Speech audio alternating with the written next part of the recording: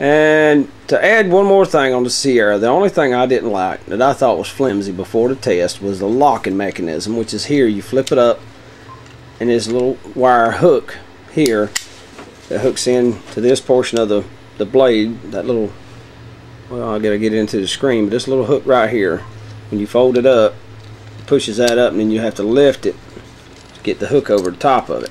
And I thought that was flimsy design, but as you saw on the video, the damn thing held up really well.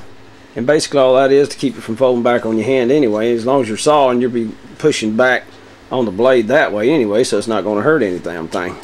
But when you go to close it, there's no mid lock or anything to keep it from getting on your fingers, so you got to be careful with that. But other than that, the 180 Sierra saw was an absolutely outstanding saw, and definitely will have a couple more of my kits before it's over with.